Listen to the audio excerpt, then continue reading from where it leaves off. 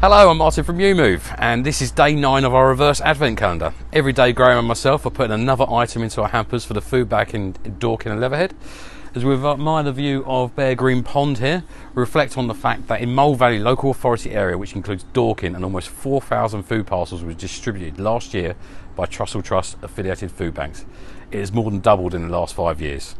So today, Graham and I are each putting some green tea into Dorking and Leatherhead food parcels to help those in need this Christmas.